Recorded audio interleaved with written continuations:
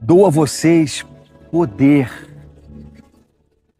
para pisar em serpentes e escorpiões e sobre toda a força do inimigo, e nada fará dano algum a vocês.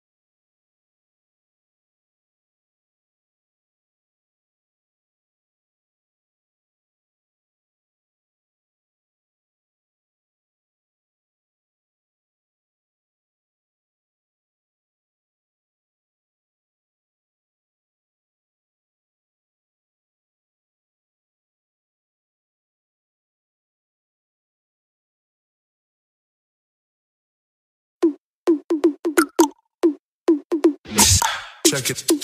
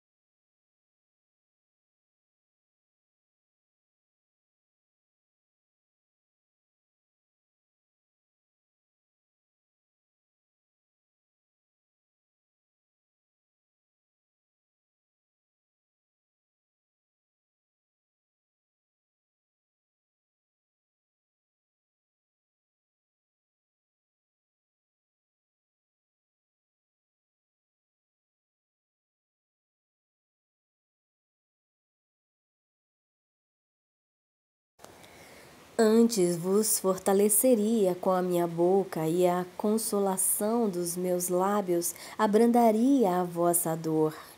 Tentava acalmar o coração daquele sofredor. Assim Jó faria. Jó 16. Jó acusa os seus amigos de falta de compaixão e misericórdia. Falaria eu também como vós falais, se a vossa alma estivesse no lugar da minha?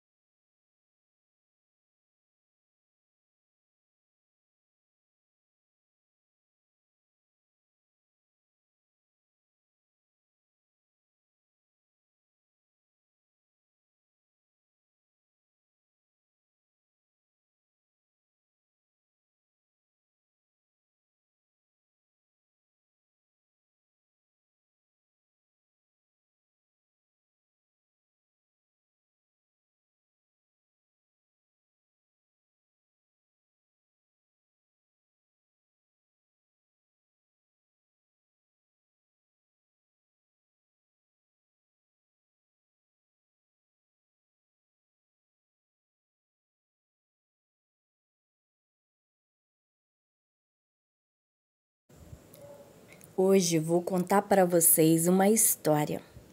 Não temas, crê somente. Após um naufrágio, o único sobrevivente agradeceu a Deus por estar vivo e ter conseguido se agarrar à parte dos escombros para poder ficar boiando. Este único sobrevivente foi parar em uma pequena ilha desabitada, fora de qualquer rota de navegação. Ele agradeceu novamente a Deus. Com muita dificuldade e resto do descombro, ele conseguiu montar um pequeno abrigo para que pudesse se proteger do sol, da chuva, de animais e também para guardar os seus poucos pertences. E, como sempre, agradeceu a Deus. Nos dias seguintes, a cada alimento que conseguia caçar ou colher, ele agradecia a Deus. No entanto, um dia, quando voltava da busca por alimento, ele encontrou o seu abrigo em chamas, envolto em altas nuvens de fumaça. Terrivelmente desesperado, ele se revoltou. Gritava, chorava. O pior aconteceu. Perdi tudo. Deus, por que fizeste isso comigo? Ele chorou tanto que adormeceu profundamente, cansado.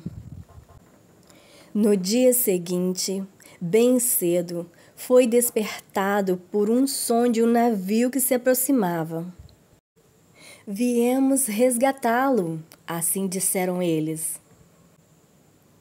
Como souberam que eu estava aqui? Então eles responderam: vimos a fumaça no céu. Nós vimos o seu sinal de fumaça. Então aquele homem chorou e agradeceu a Deus mais uma vez, porque mesmo nos piores momentos de sua vida, Deus estava carregando ele nos braços. Era somente mais um sinal da presença do Senhor, aquela fogueira. Amados, é normal se sentir mal em frente a muito caos ou desesperado. É normal, é comum se sentir assim. Mas Deus age em nosso benefício, mesmo nos momentos de dor e sofrimento. E lembre-se, se algum dia no seu único abrigo, se um dia o seu único abrigo estiver em chamas, esse pode ser um sinal. O sinal de fumaça que fará chegar até você a graça divina. Então fica com Deus e a paz do Senhor Jesus e até o próximo vídeo.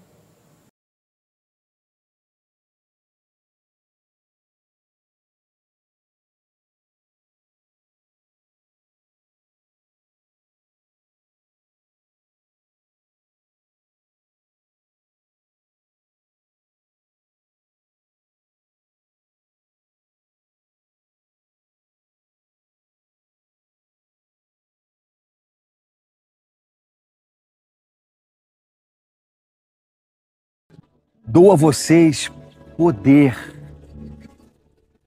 para pisar em serpentes e escorpiões e sobre toda a força do inimigo, e nada fará dano algum a vocês.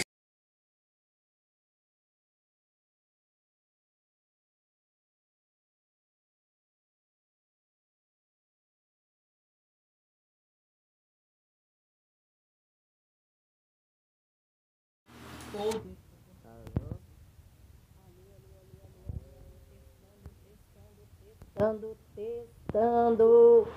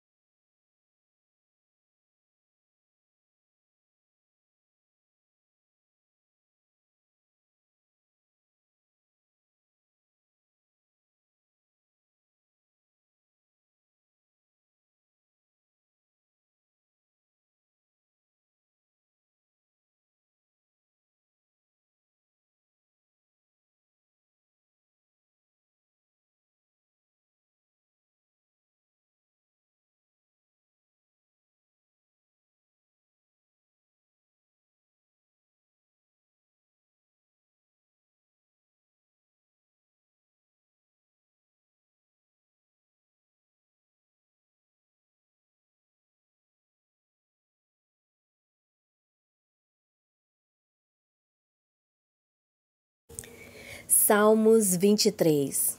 O Senhor é meu pastor, e nada me faltará. Deitar-me fazem verdes pastos, guia-me mansamente às águas tranquilas, refrigera minha alma, guia-me pela vereda da justiça por amor de seu nome. Ainda que eu andasse pelo vale da sombra da morte, não temerei mal algum, porque tu estás comigo. A tua vara e teu cajado me consola. Preparaste uma mesa perante mim na presença de meus inimigos. Unge a minha cabeça com óleo e o meu cálice transborda.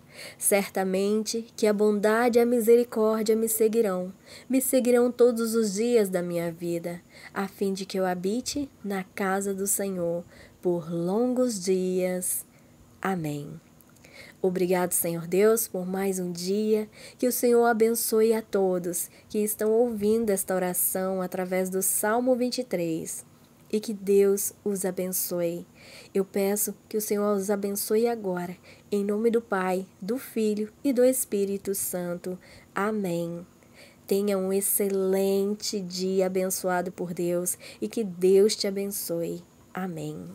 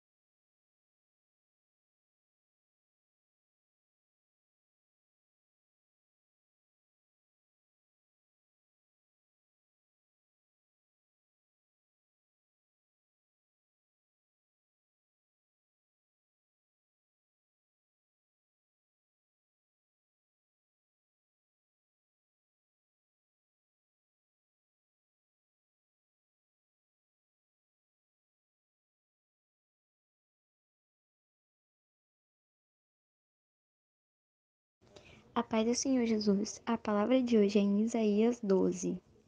O título é Cântico de Louvor pela Restauração de Israel.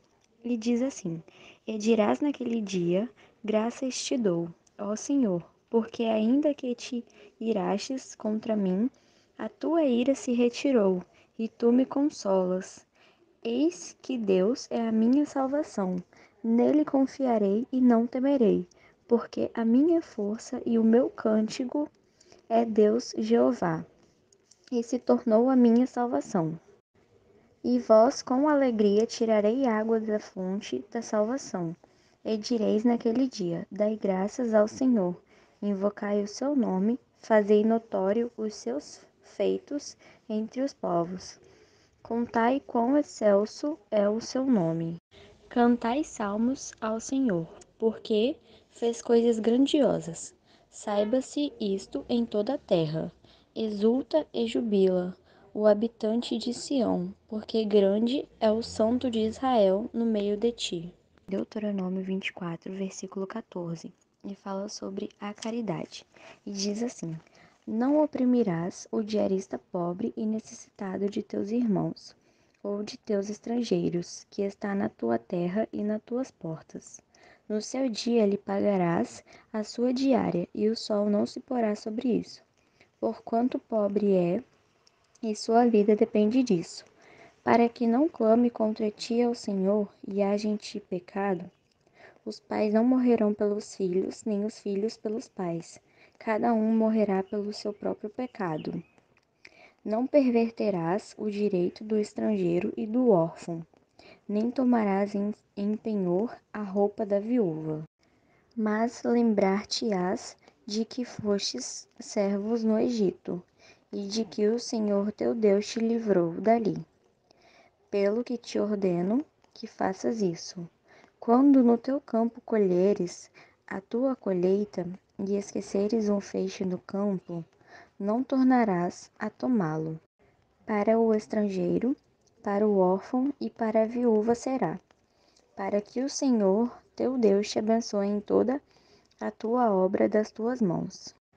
Quando sacudires a tua oliveira, não voltará para colher o fruto dos ramos. Para o estrangeiro, para o órfão e para a viúva será. Quando vindimares a tua vinha, não voltarás para rebuscá-la. Para o estrangeiro, para o órfão e para a viúva será. E lembrar-te-ás de que fostes servos na terra do Egito. Portanto, te ordeno que faças isso. A palavra de hoje é em Mateus 21. A entrada triunfal em Jerusalém. E diz assim: E quando se aproximaram de Jerusalém e chegaram a Betfagé, ao Monte das Oliveiras, enviou então Jesus 2 discípulos, dizendo-lhes: Ide à aldeia que está defronte de vós, e logo encontrareis uma jumenta presa e um jumentinho com ela. Desprendei-a e trazei-mos. E se alguém vos disser alguma coisa, direi que o Senhor deles necessita, e logo os enviará. Ora, tudo isto aconteceu para que se cumprisse o que foi dito pelo profeta, que diz: Dizei à filha de Sião: Eis que o teu rei vem a ti, manso e assentado sobre uma jumenta e sobre um jumentinho, filho de animal, sujeito ao jugo. Indo os discípulos e fazendo como Jesus lhe ordenara, trouxeram a jumenta e o jumentinho, e sobre eles puseram as suas vestes, e fizeram-no assentar em cima. E muitíssima gente estendia as suas vestes pelo caminho, e outros cortavam ramos de árvores, e os espalhavam pelo caminho. E a multidão que ia adiante e a que seguia chamava dizendo: Hosana ao filho de Davi, bendito o que vem em nome do Senhor, hosana nas alturas. E entrando ele em Jerusalém, toda a cidade se alvoroçou, dizendo: Quem é este? E a multidão dizia: Este é Jesus, o profeta de Nazaré da Galileia.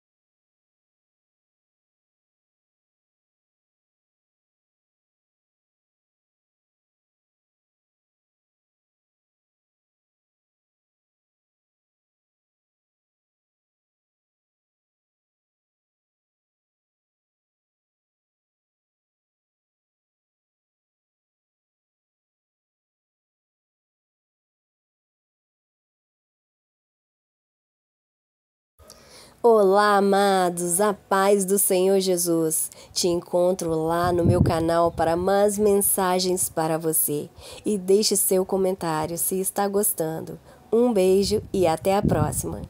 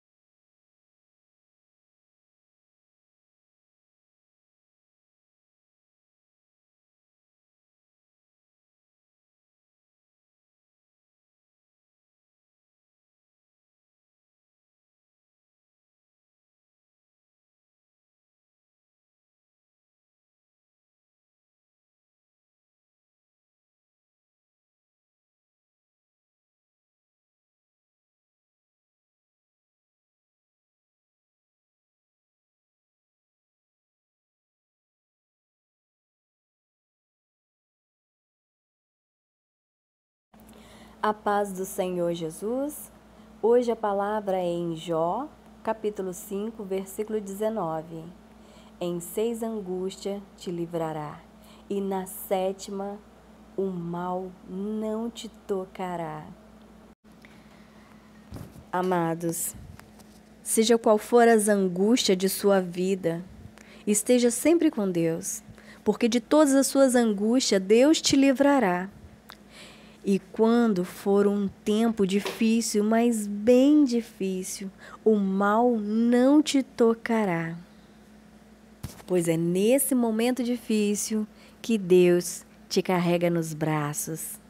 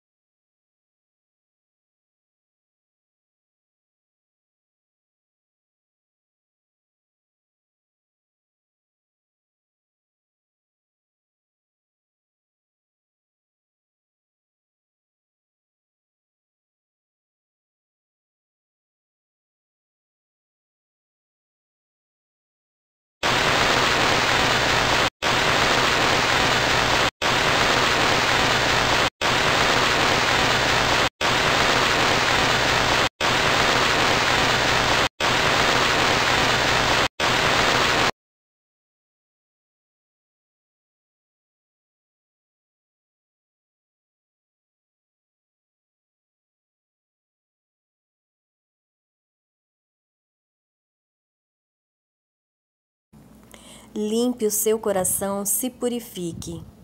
E os Salmos 24 te ensinará o caminho que deve seguir.